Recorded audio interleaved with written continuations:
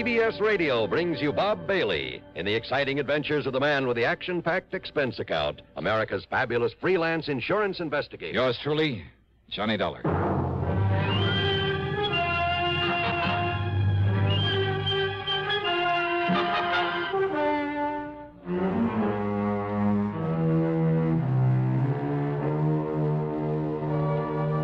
Expense account submitted by Special Investigator Johnny Dollar to the Mono Guarantee Insurance Company, Little Rock office.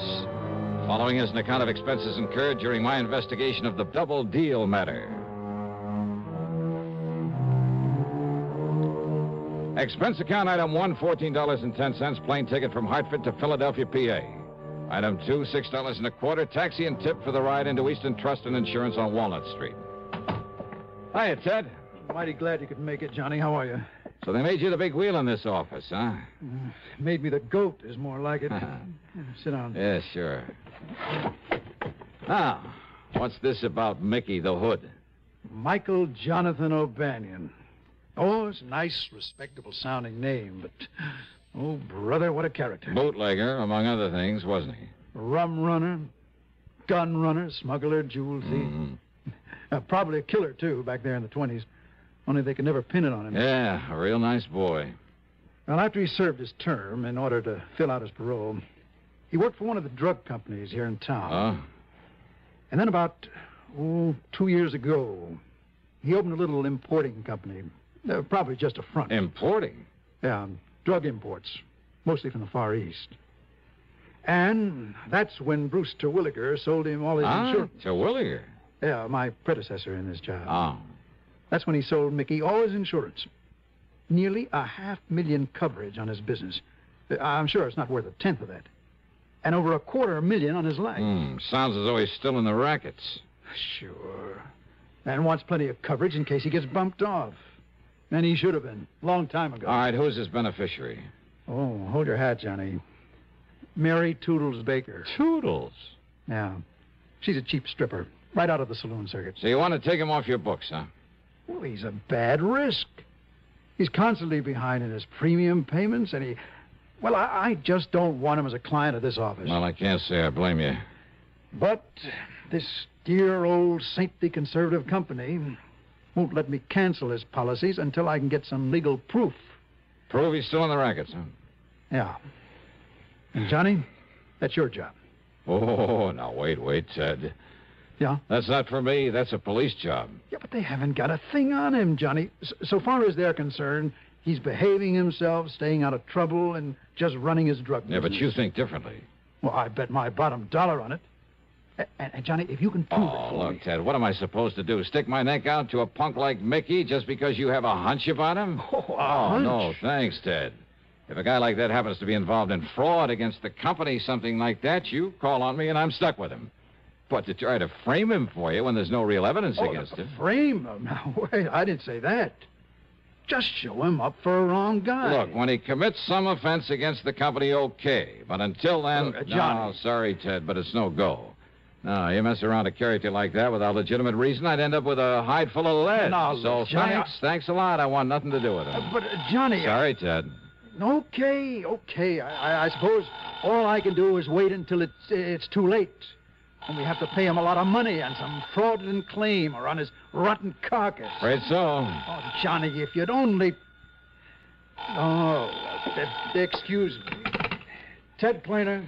Well, that's all you wanted me for. Dollar? Hmm? Why, yeah. What did you... Look, talk a little slower, will you? Well, yeah, he's right here. What's that? Here, look, you talk to him. Here, Johnny, it's for you. For me? Oh, some crazy... He said he traced you here through your call service back in Hartford. Okay, let me have it. Asked me the guy's off his rocker. Senny Dollar. Hello? Evan only knows what might happen. Hello? Well? John Dollar? Yeah, that's right. John, you must come to see me at once. Who's that? The most terrible thing has happened. Oh, yes. Yes, what? This is Harry Branson at Philadelphia Mutual Liability and Casualty. Oh, I might have known. What? Nothing. What seems to be the trouble, Harry? Disaster, John, disaster. Can you see me at once? What about? The famous Canary Diamonds. Listen, John. Oh, now, wait, Harry. I brought those things back from France some months ago. I know, but now they've been stolen again. They what? Yes. John? Okay, Harry, I'll be right over. Now, who the devil was he? Well, now that insurance man wants to hand me a case that I can really do something with. Oh? And he'll pay me a pile of dough if I can solve this theft for him. Theft? Yeah. Hey, wouldn't it be nice if I could sort of tie Mickey the Hood in on it? Johnny, are you serious? You really think you could? Ted. Yeah, Johnny. Fat chance.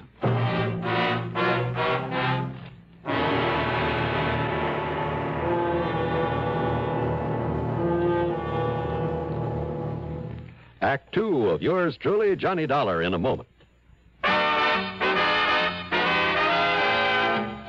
Have a commander, welcome aboard. Have a commander, welcome aboard. The cleaner the tobacco, the better it tastes.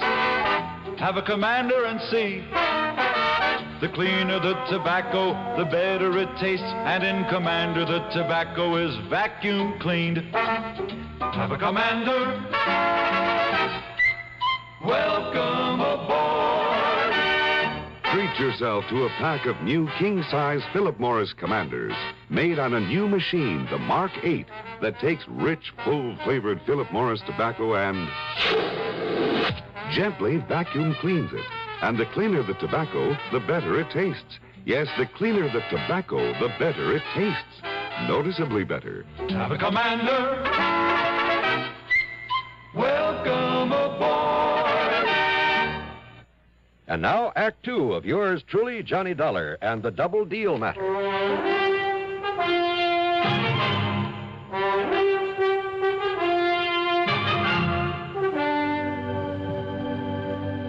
I found Harry Branson pacing the floor, wringing his hands.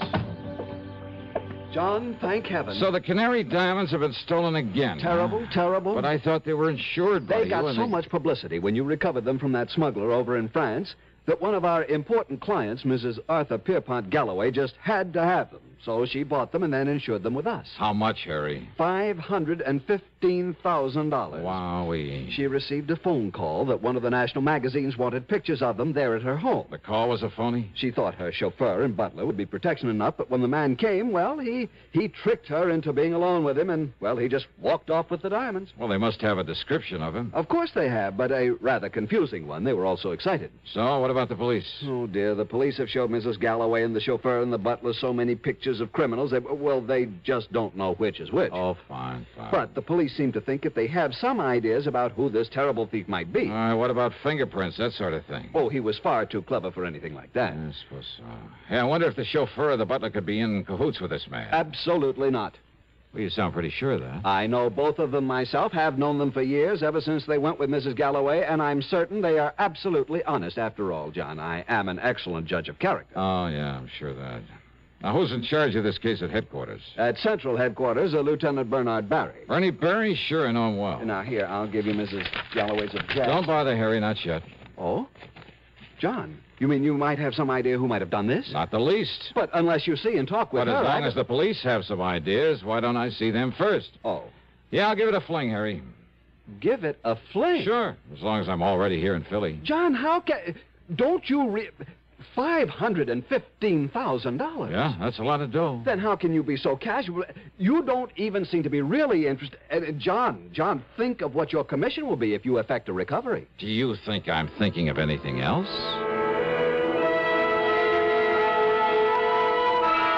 I walked on over to Central Police Headquarters and talked to Lieutenant Bernard Barry.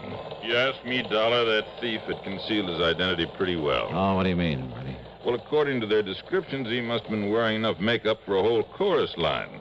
But why Mrs. Galloway and her servants didn't realize that right in the beginning and throw him out, I'll never know. That's why they couldn't pick him out of the mug file, huh? Except for one thing the chauffeur noticed about him. What was that? He'd apparently tried to cover a scar on his face. Oh? From the outer edge of his left eye down his cheek. Wait a minute.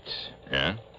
Maybe 5 feet 8 or 9. Very heavy, say a couple of 100 pounds. Yeah, darling, I'm way ahead of And you. say about 51 or 2 years old. Well, with all that makeup, it was hard to tell. But Black hair, bushy eyebrows, maybe? we'd powdered his hair to make it look gray. We found traces of the powder. But Mickey the Hood. Mickey O'Banion. so we've had a tail on him every minute since the robbery was reported. And? Nothing, darling, nothing at all. And, of course, he had an airtight alibi. Oh, sure he would have. And, of course, so would any other crook smart enough to pull a job like that. Just the same, Bernie. But until we can trip him up, or, more important, find out how he'll try to dispose of those stones... I know how to get him out of the country. Hey, but wait, his drug importing business. Yeah, importing, Dollar, not exporting. But he must ship stuff around in this country. And any shipments he makes will be gone over with a fine-tooth comb. Unknown to him, of course. Yeah? What do you mean by that? Well, if he did take these stones, he'll know everything you're doing. Maybe. You're thinking, of course, about how they were gotten out of the country before, in those cases of canned goods you found in Paris. Yes.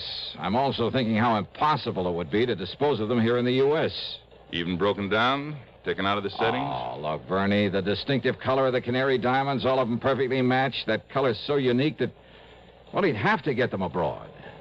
But where and how? Dollar, all we can do is keep an eye on him. Of course, keep an eye open for anyone else who might have stolen them. Well, Bernie, I'll concentrate on him. Well, what'll you do? I mean, that we're not already doing.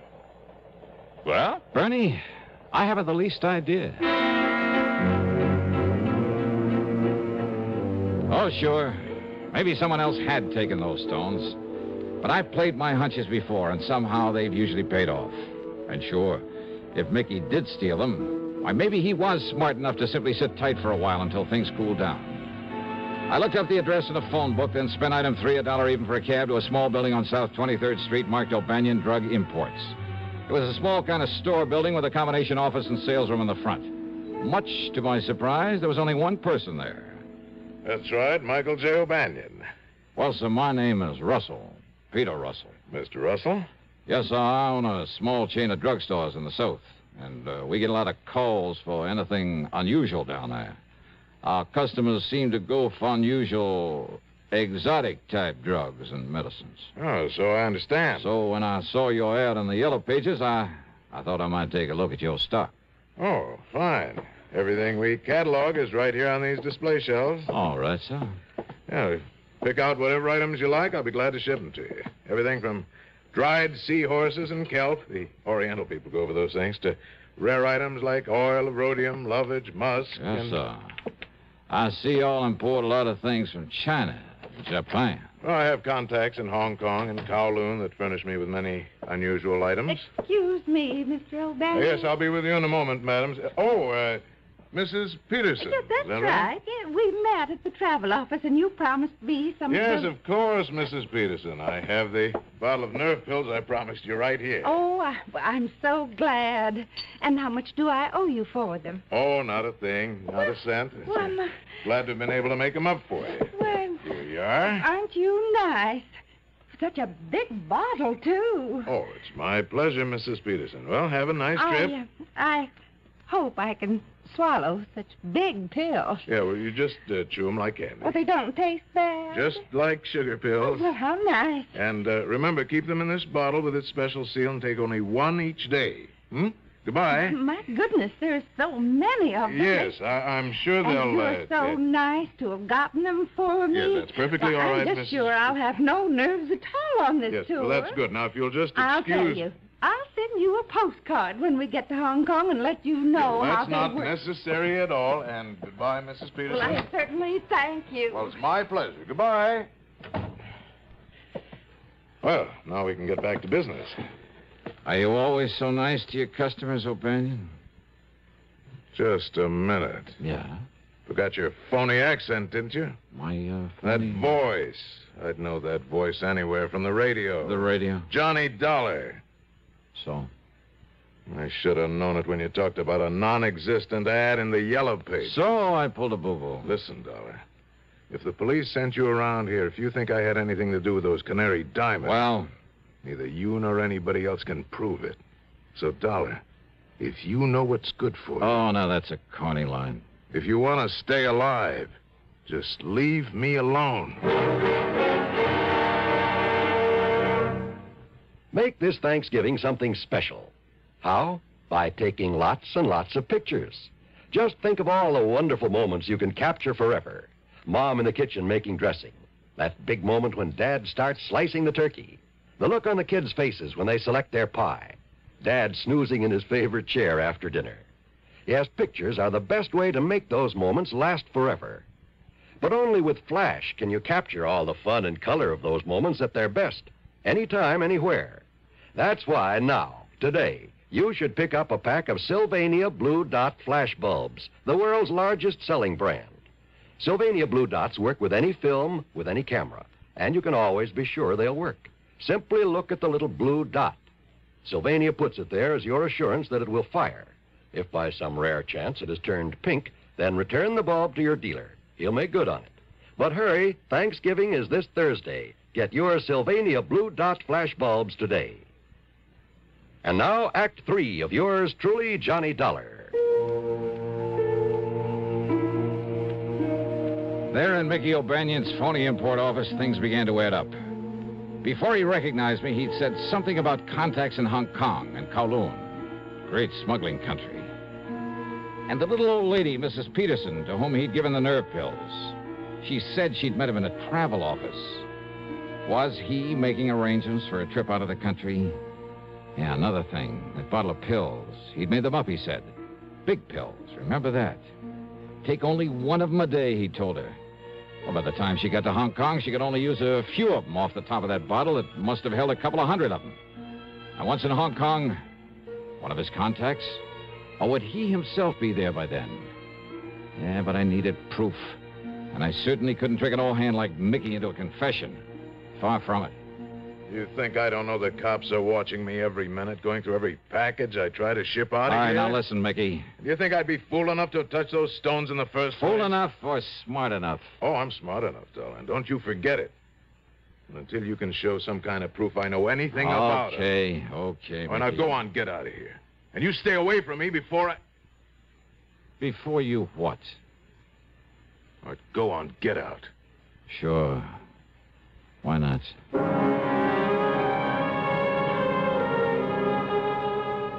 If only I'd had sense enough to follow that Mrs. Peterson. While I was standing there talking to Mickey, she could be on her way to a plane, a train, or steamship. Item 4, $1.30 in a phone booth, calling every travel agency, airline, steamship, company, railroad I could find listed until I got the one who'd arranged her round-the-world tour. That was due to leave in a few hours. Better still, they told me she'd been staying at the Bellevue Stratford. Item 5 is $1.25 taxi fare to the Bellevue. Just a minute, bellboy. Well, Mrs. Just a minute. All packed now, bellboy, and you... Oh. Mrs. Peterson. Why, you're the young man I saw a little while ago. I want that bottle of pills you got from Mr. O'Banion. Now, look here. Where are they? I'm a very nervous woman. All right, my name is Dollar, special investigator. Investigator? That's right. That's like a detective. That's right. Now, please, those nerve pills. I haven't done anything wrong. You will if I don't stop you. What?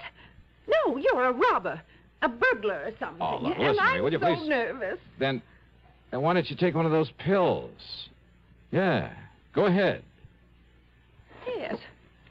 Yes, I will. While I dig out some credentials to prove I'm telling you the truth. Here. Now, here they are. All right, here are my credentials. And let me have this bottle. What? Johnny Dollar, freelance. But you're spelling them. Now, they can't all be loaded with... Let me have one of those pills so I can... Here, now... All right, that one you took, maybe from the bottom of the bottle, because of the way they fell on the table when I spilled them Now, out. what possible difference could... Oh. Huh?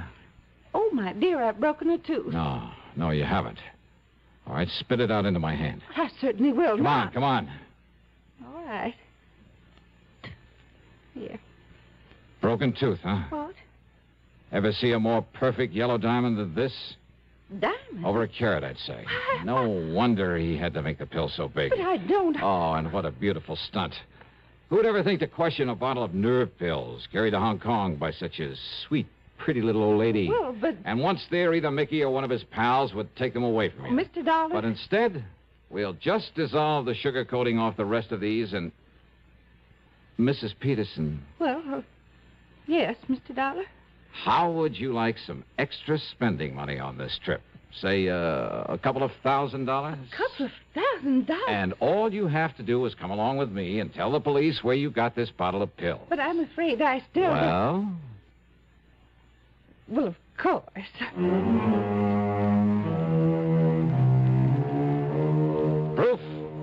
was all Lieutenant Berry needed. The Canary Diamonds are home again, and that'll save Philly Mutual from having to pay off a big claim. And Eastern Trust and Insurance has plenty of reason to drop O'Banion as a client. After all, he ought to be out of circulation for a long, long time. Expense account total $2,044.25. Yours truly, Johnny Dollar.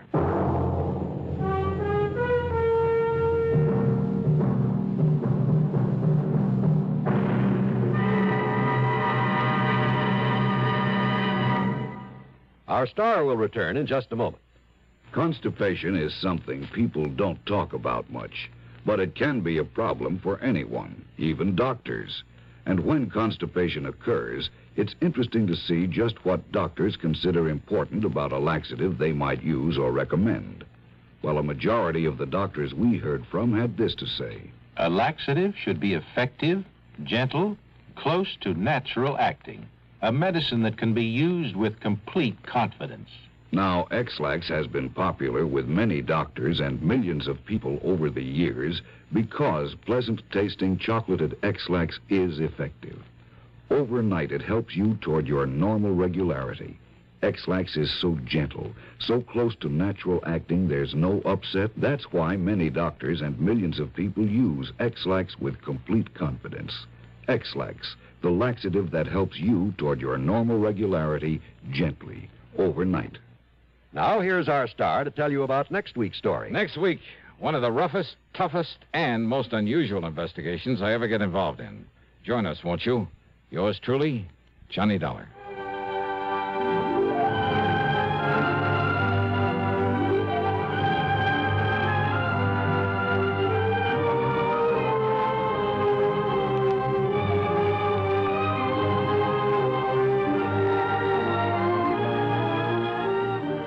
Yours truly, Johnny Dollar, starring Bob Bailey, originates in Hollywood and is written, produced, and directed by Jack Johnstone. Heard in our cast were Virginia Gregg, Chet Stratton, Harry Bartell, Barney Phillips, and Paul Frees. Be sure to join us next week, same time and station, for another exciting story of yours truly, Johnny Dollar.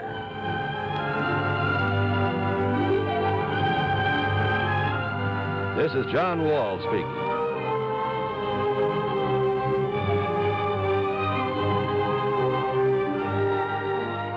Stay tuned now for another tale well calculated to keep you in suspense. This is the CBS Radio Network. You're tuned to Radio 590 WROW in Albany, New York.